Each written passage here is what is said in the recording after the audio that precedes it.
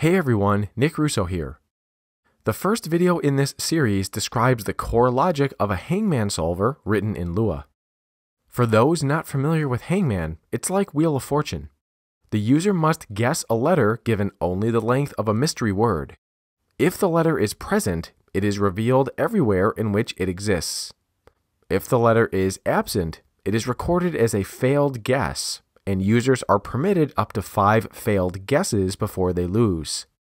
Before diving into the code, we need some kind of text-based word list. I downloaded a file from GitHub that contains more than 460,000 English words, one per line.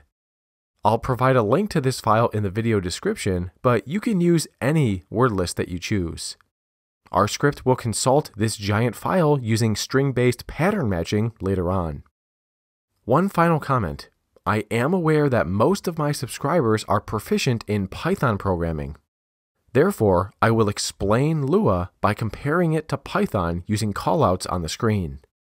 Okay, let's start reviewing the code in the Hangman standalone.lua file. First, any line beginning with 2 hyphens is a comment, comparable to the # in Python. The first line of executable code declares a local variable named echo, which is assigned to the function io.write. io.write is responsible for printing output to the terminal and is built into Lua. This assignment allows us to call echo instead of io.write, which will be useful in future videos. When we ultimately integrate this script with our client gaming application, the app uses echo to display output to the game screen. It makes sense to develop our script using echo, then delete this line during integration rather than having to replace every instance of io.write with echo in the future.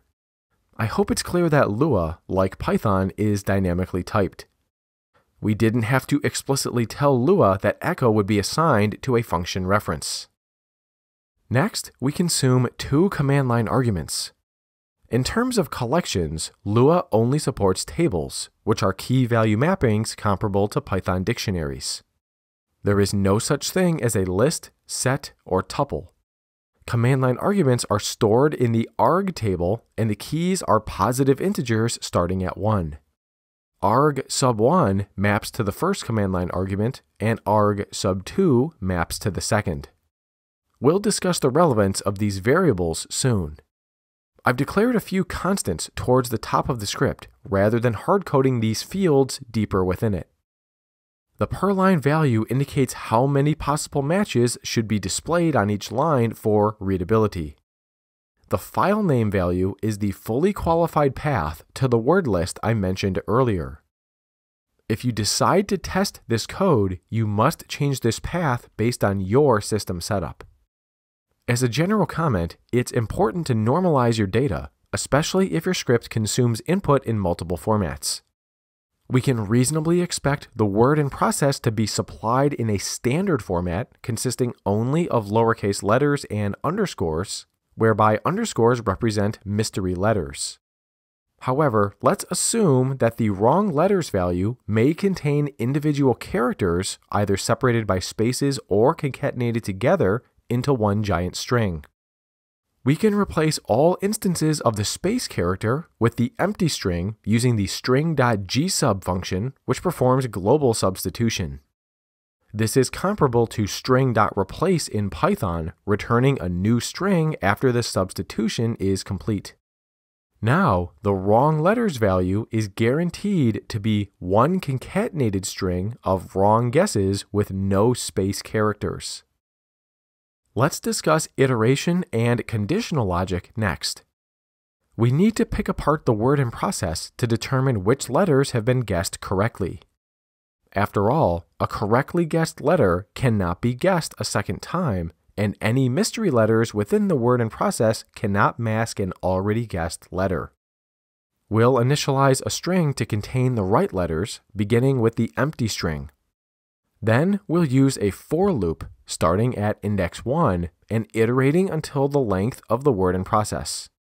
Prepending a # to a string returns its length, comparable to the len function in Python.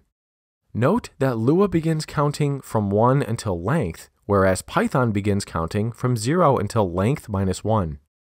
Within the loop, we'll use string.sub, which is short for substring, to extract each character. The two integer inputs specify the starting and ending indices of the substring to return, and when these variables are equal, string.sub returns a single character. In Python, we would simply use word in process sub I instead to extract individual letters. We only want to add this character when two conditions are true. If the character is not an underscore and the letter is not already in the right letters string, then we will append that character to the end of the right letter string. String.find will return the first index where a given character is found, or nil if it is not found. Lua's nil is comparable to Python's none and is treated as false when evaluated in a Boolean expression. The double dot syntax performs string concatenation comparable to the plus sign in Python, allowing us to iteratively craft a custom string. In Python, this entire logic could be collapsed into a set conversion, then removing the underscore at the end. While Lua is simple, it doesn't have all of the cool techniques that Python does. At this point, we have our collection of wrong letters and right letters. We now define a replacement value for each underscore in the word in process. For example, if A and B are in the word, but C and D are not, then the remaining underscores can never be A, B, C, or D because those letters were already guessed. This pattern defines a character set containing the right and wrong letters preceded by a caret and encased in square brackets. This tells the matching logic not to match any characters in this set. This replacer is a temporary variable to improve readability in constructing the final matching pattern. Recall that the file of words contains one word per line. Our pattern will match the beginning of the line with the caret, not to be confused with the caret inside of the character set, and we can match the end of the line with the $sign. These anchors prevent multi-line string matches in the words file. In between these anchors, we'll use string.gsub again to replace every underscore with the blank replacer. Remember, A and B are present while C and D are absent, so the blank replacer would be caret ABCD in square brackets, substituted in for every instance of the underscore. So far, we've simply prepared some variables to make our future logic easier. It's smart to ensure that our preparation was correct. Using the echo function, which is just a reference to io.write, let's display those values. This intermediate verification technique is a great way to prevent confusing bugs later. In a future video, we'll comment these lines out.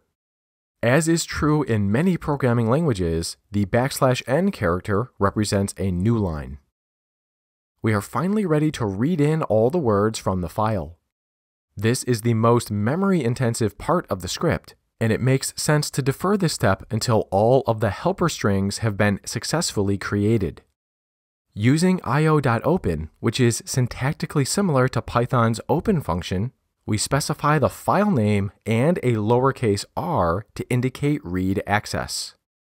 io.open returns a handle to the file, and notice that we perform the file opening, the error checking, and the assignment in one line. Like Python assert, the Lua assert will ensure the input value evaluates to true. Unlike Python assert, the Lua assert will return that value for subsequent assignment. Lua offers some shorthand when calling functions, which I demonstrate here. First, read all of the data from the handle, which is a reference to the open file. Recall that there is only one word per line, so this giant string will be separated by new line characters. Using the string.match function, we can match contiguous blocks of non-whitespace characters and return an iterator for future use. In Lua, an iterator is technically a function which returns the next element each time the function is called. This is comparable to a Python iterator, although the implementation details differ significantly. Inside the loop, we'll test for matches. If a candidate word matches the pattern, The first index will be a non-nil value. Let's also ensure the length of the word in process is exactly equal to the candidate word. For example, if the solution is the word passing, we don't want the solver to suggest the word trespassing because that's too long. Our original G-sub match should already ensure the lengths are the same because there is only one word per line, but it doesn't hurt to be extra careful. When a match occurs, simply print the word to the screen and increment a counter. The counter is relevant because of the per line constant from earlier, which was set to 12. We'll use the modulus operator to print a new line every 12 words, and use a comma plus space in between words on the same line. I've collapsed the logic of the if statement into a single line for brevity, which is useful for simple operations. For cleanliness, I'm printing 2 new lines at the end of the script to create some space. This makes it look better in the game. To run the script, we use the Lua command just like Python. Specify the name of the script, followed by the word in process and the incorrectly guessed letters. I'll follow my verbal example from earlier using A, B, C, and D. The first 5 lines of output represent our debugging statements to print all the relevant strings within the solution. Focus on the pattern. It resembles the word in process, except the underscores are replaced by our negative character set and is anchored appropriately. Again, these debugging statements will be commented out in the final solution, and the player will be left with a collection of suggestions. Based on these suggestions, the player can continue to guess additional letters. To test that, I'll change the user inputs to indicate that we have made 2 new guesses. The letter E is present at the end of the word, while the letter F is absent. As you continue to play the game, the list of suggestions will shrink in size. In the next video, we'll integrate this code into our client application known as Mudlet using aliases and functions. See you there.